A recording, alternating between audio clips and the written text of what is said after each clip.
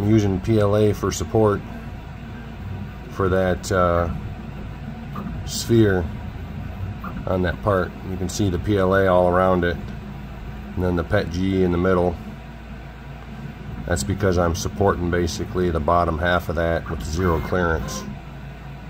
And let's swapping heads.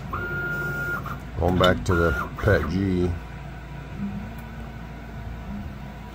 I don't know why that's out. There we go. That doesn't like that passing in front of it. Doesn't know what to focus on. That's just the wipe tower.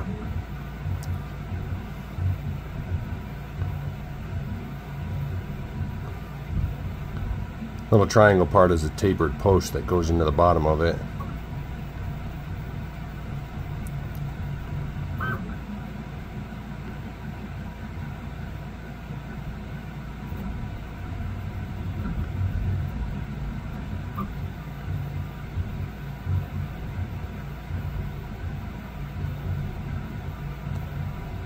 It does 2 layers on each before it switches to minimize tool changes. This is the second layer of PETG, and then it'll switch back to the PLA and do the next 2 layers and then switch back.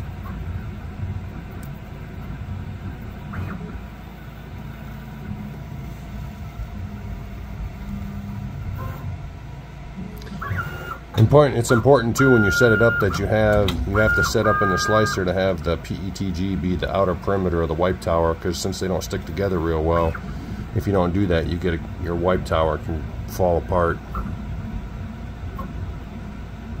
That white is hard to see on camera.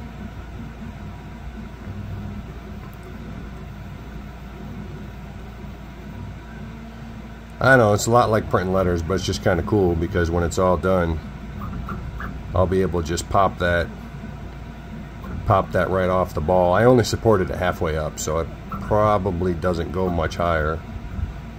I probably didn't even need to support it that far. I just did it that far to be safe. Hopefully it doesn't make it hard to get off. Anyways,